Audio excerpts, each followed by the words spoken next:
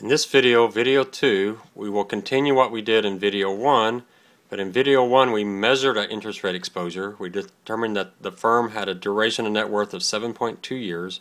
We determined that was too long. We need to reduce the duration of net worth by increasing the duration of liabilities. So in this problem, problem 2, we are going to mitigate our interest rate risk via an interest rate swap. And here's the interest rate swap. Before we can do the interest rate swap, though, we need to look at what we're doing with just the normal debt of these companies, AAA and BBB. AAA borrows fixed rate at Treasury plus 80 basis points and borrows floating rate at LIBOR plus 10. BBB borrows at Treasury plus 320 on fixed and LIBOR plus 90 on floating because AAA is a higher rated company.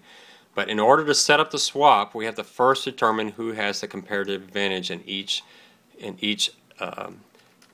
form of debt. And the way we do that is we compare what AAA pays. They pay T plus 80, and we compare that to what BBB does. They pay T plus 320. That difference is 240 basis points. We then compare that to what they do on the floating side. So AAA pays LIBOR plus 10. We compare that to BBB, which pays LIBOR plus 90.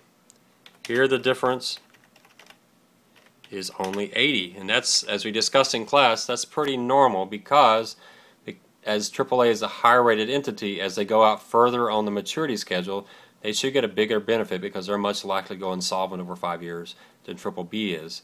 And so what we're looking for in the comparative advantage is wherever that difference is larger, in this case the 240, that is where AAA has the advantage. So AAA has the comparative advantage on fixed rate debt. BBB has less of a disadvantage in floating, so that means they have a comparative advantage on floating. So BBB has the comparative advantage on floating. And so to summarize it, we can say AAA has the comparative advantage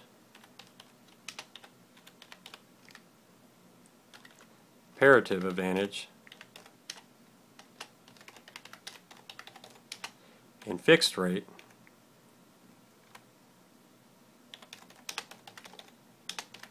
and BBB in floating rate. And we need to know that because when we set up the swap, we need to know where each entity has the comparative advantage, because if you look in the second paragraph where we set up the swap, we say before we do the swap, each entity borrows in the market where they have the comparative advantage. Now here's the swap. The swap we'll have AAA paying LIBOR to BBB, and we'll have BBB paying Treasury plus 150 to AAA. We're actually going to set up a third party in here, an investment bank. In this case we'll use Morgan Stanley. Morgan Stanley will be the counterparty to bring AAA and BBB together in the interest rate swap. So let's go to PowerPoint because this is very hard to do in Word. So let's go see in PowerPoint how this swap works. So going to PowerPoint, there we see the original debt cost for both of these entities, and the first thing they're going to do is go out and borrow in the market where they have the comparative advantage. You can see for AAA, they go out and borrow at fixed at T plus 80, and BBB goes out and borrows at floating plus at LIBOR plus 90, which is floating. Now we set up the swap. The first leg of the swap, we're going to do that through Morgan Stanley. And the first leg of the swap, AAA will pay LIBOR to the counterparty Morgan Stanley, and Morgan Stanley will pass that along to BBB. The next leg, BBB will pay Treasuries plus 150 to Morgan Stanley, and they will pass that along to AAA. So the question is, what is the ultimate borrowing cost for AAA? Well, AAA started by paying Treasury plus 80.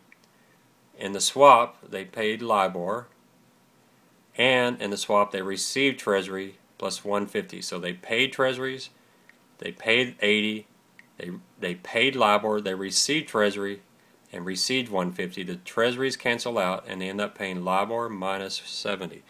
So if you look at this LIBOR minus 70, the original cost would have been LIBOR plus 10, but because they did the swap, they actually saved 80 basis points. Similarly with triple B, they start off borrowing floating at LIBOR plus 90. They then received LIBOR from AAA, and they paid Treasury plus 150 into the swap. So they paid LIBOR plus 90. They received LIBOR, so the LIBORs will cancel out, and then they paid Treasury plus 150. Ultimately, they end up paying Treasury plus 240, which if you compare that to what they would have paid in the market, they would have paid Treasury plus 320. So they also saved 240 basis points. But even more important, remember we're trying to find the entity that is swapping from floating to fixed in order to increase the duration of liabilities. And in this case, that's triple B. Triple B started off borrowing floating, but at the end of the swap, they were paying fixed. The exact opposite of AAA that started off paying fixed and ended up paying floating. So triple B is an entity that we want.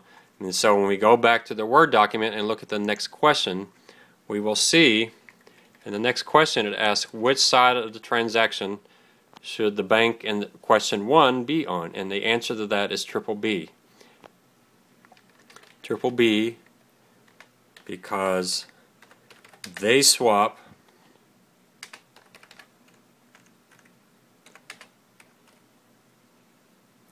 from floating to fixed, thus increasing the duration of liabilities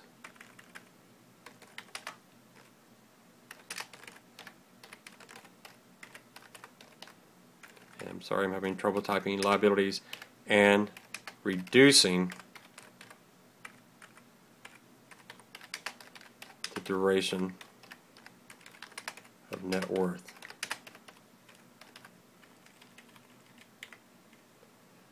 So triple B is the one that's the answer here. Be real careful that you say duration of net worth.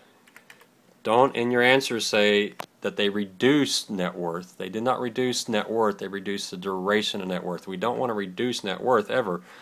We want to reduce the duration of net worth. So make sure you talk about increasing the duration of liabilities and reducing the duration of net worth. And then the last question, which is a fun one, here we're going to look at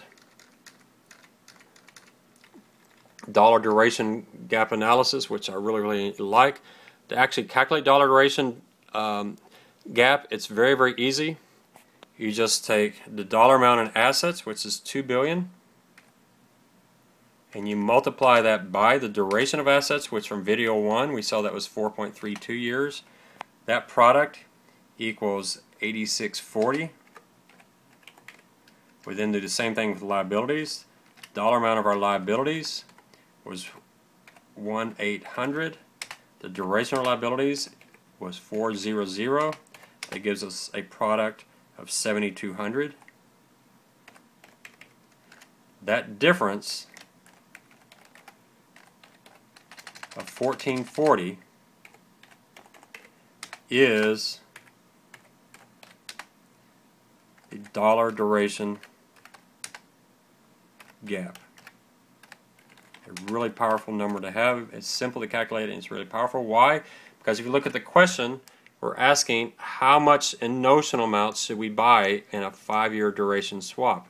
This dollar duration gap will answer that, because if we take the dollar duration gap and divide it by the duration of the swap, that will tell us the notional amount we need. So the notional amount we need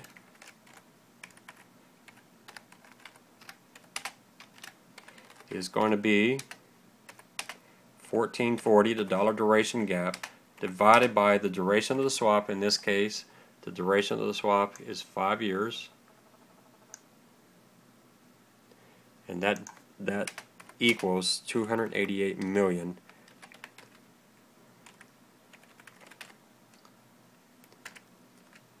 And we can actually check this if we'd like to, because in doing the swap, we've actually changed the duration of our liabilities. We've increased it. How do we know that? Well, the duration of liabilities will now equal if we look at this, the duration liabilities will now equal the original liabilities, 1.8 billion, but we're going to divide that by 1.8 billion plus the swap. The swap has 288. Our original liability duration was 4.00.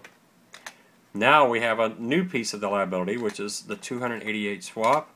We'll divide that by the original 1.8 billion plus the swap and multiply all of that by the swap duration, which is 5 years. And when we do that, we'll see that our duration of liabilities has increased from 4 years now to 4.1379 years. It goes out a few more decimal places, but 4 decimal places is enough. So if we did it correctly, we can now calculate the duration of net worth. And what dollar duration gap analysis is doing is getting your duration of net worth down to 0. So if we did it correctly, we want to completely eliminate interest rate risk with dollar duration gap analysis. If we did it correctly, the duration of net worth should be the duration of assets, 4.32, minus the dollar amount of liabilities, which is 1,800, now plus the swap, 288. We divide that by our asset value, 2 billion. That didn't change. We didn't do anything with the swap on the asset side.